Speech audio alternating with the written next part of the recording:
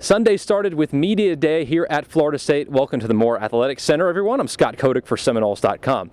One of the great things about Media Day is it brings out a little bit of a happier side, a more joyful side of the players and coaches. Today, really all is about having fun, getting to take the team picture, going over to Fan Day, enjoying an open practice. But the one great thing about Media Day is some very fun things the players said. Take a listen at the best they had to say. Do you have the best beard on the team?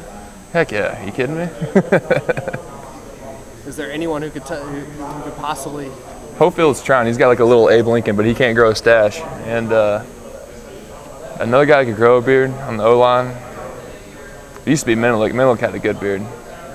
I can only think of maybe Spurl. Like he's a GA, but he's got that Q-tip beard going on, the blonde one. But you know, the beards just kind of happen, and I think I'm gonna keep it the whole season.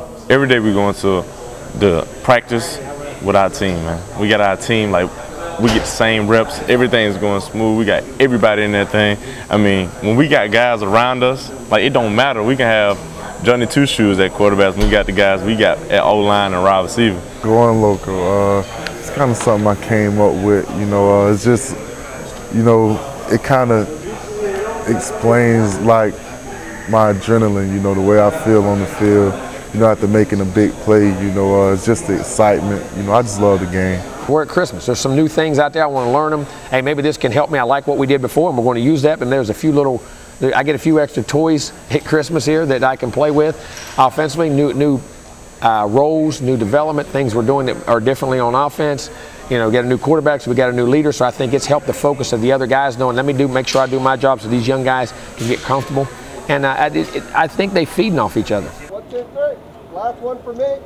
1, 2, 3. Don't move. Hey, Roberto. I'm still trying to like this.